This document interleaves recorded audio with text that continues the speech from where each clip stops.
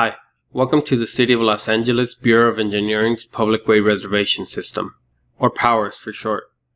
The purpose of the Public Way Reservation System is to coordinate all activities within the public right-of-way in the City of Los Angeles.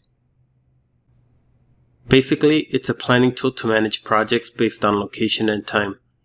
Using it allows all entities that intend to engage in activity or work in major, secondary, and collector city streets to coordinate with each other to avoid potential logistical conflicts, such as being at the same place and time as a different agency.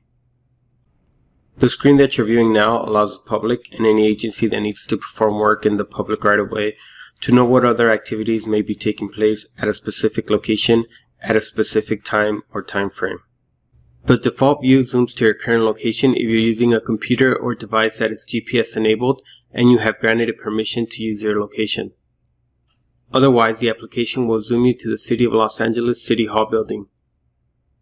You can also zoom to your current location by clicking on the Find My Location link at the top of the navigation bar. Another option is to use the click wheel on your mouse to zoom in or out, or to pan to a location of interest. You can then click anywhere on the map and the application will list all activities within the default search radius. Alternatively, you can also type an address in the search bar and the application will zoom to that location.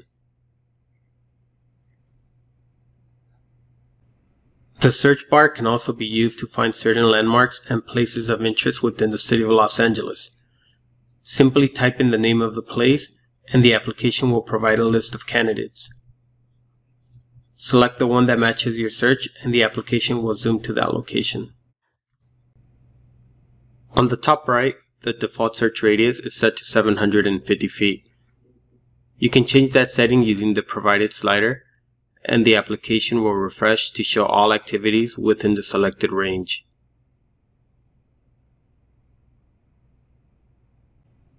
As you can see, the activities are shown on the map as circles with different colors and different numbers, and the description of each activity is shown on the right side panel.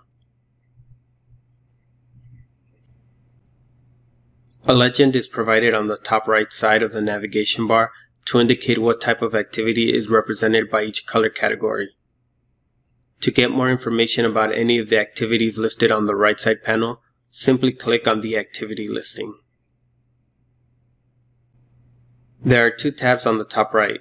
One is labeled Current Work, and a second tab is labeled Upcoming Work. The Current Work tab is the default tab and lists activities within the next 2 weeks, while the Upcoming Work tab allows you to set your own date range to view activities. In the scenario shown here, we see that there are two future right-of-way projects near the specified 750-foot project radius. However, we see that neither of them fall directly within it.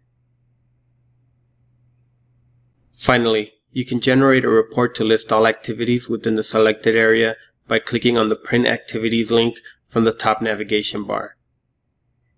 The report includes all contact names, emails, and phone numbers in case you need to coordinate with the owners of any of the listed activities. We hope this video has helped you become familiar with the process for coordinating public right-of-way activities within the City of Los Angeles. Thank you for watching.